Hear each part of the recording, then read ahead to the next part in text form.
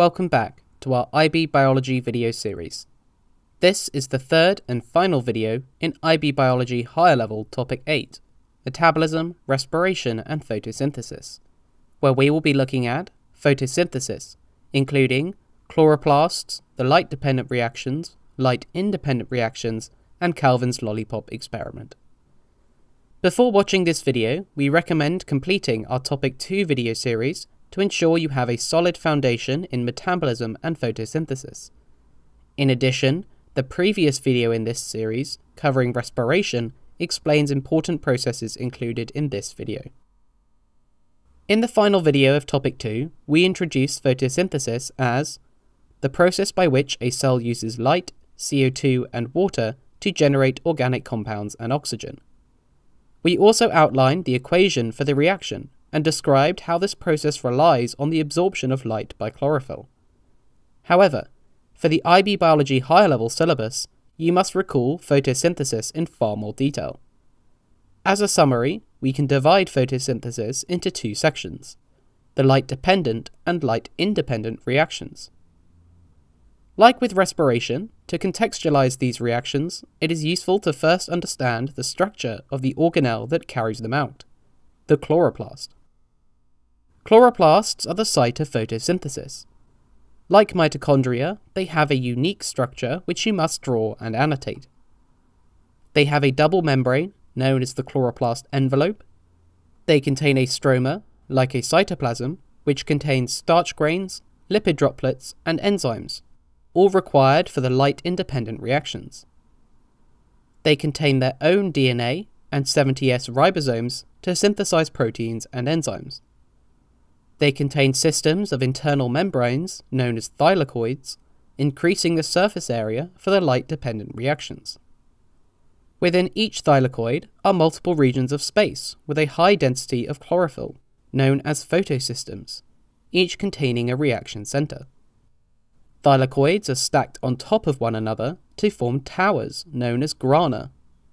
These form deep towers to optimize light absorption and are evenly distributed throughout the stroma for easy access to NADPH and ATP.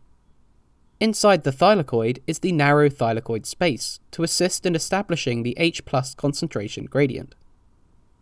Like with mitochondria, the IB expects you to recognize these structures on an electron micrograph, for example like this. So you now understand their structure, let's cover what processes they conduct, starting with the light-dependent reactions. The light-dependent reactions, also called photophosphorylation, take place in and across the thylakoid space and membrane. Like their name implies, they use light to phosphorylate ADP into ATP and reduce NADP into NADPH, used in the subsequent light-independent reactions. Like in the mitochondria, it is subdivided into the electron transport chain and chemiosmosis. The electron transport chain is a collection of photosystems, proton pumps and electron carriers, embedded in the thylakoid membrane, carrying out a four-stage process. First, photoactivation 1 occurs within the reaction center of photosystem 2.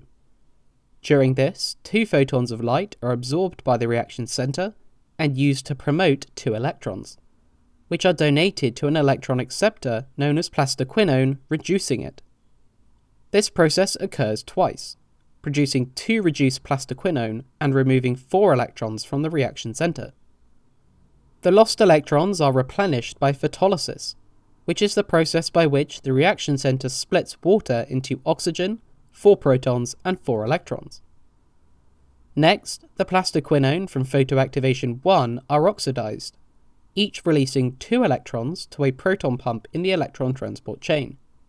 Each electron provides energy to pump 1 H+ from the stroma to the thylakoid space, so 4 H+ are pumped in total.